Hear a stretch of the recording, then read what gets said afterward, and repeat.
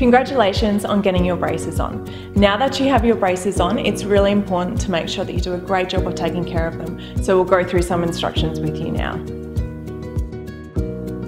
So we want you to have a beautiful and a healthy, confident smile when you're finished. So you need to clean really well around your braces to keep the plaque off, as well as avoid things with sugars in, like soft drinks, juices and sports drinks. Soft drinks, juices and sports drinks all contain hidden sugars and acids that can cause white marks or even cavities on your teeth. Whether you're on braces or Invisalign, water is always the healthy option. Plaque can build up around your gums and the braces if you're not cleaning well, and this plaque turns sugars and things that you eat and drink into acid.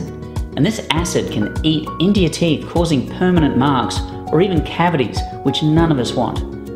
This is totally preventable by cleaning well and avoiding sweet drinks and foods.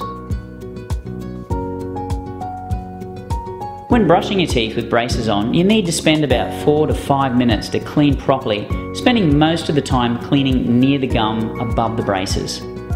You also need to clean the brace itself above the brace near the biting surface and also on top of the brace near the gum.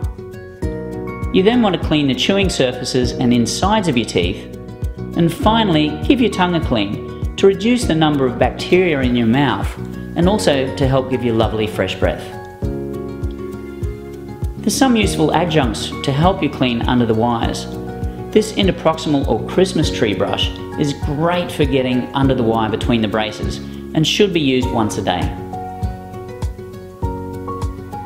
Although it is a bit harder, you can also floss your teeth with braces on.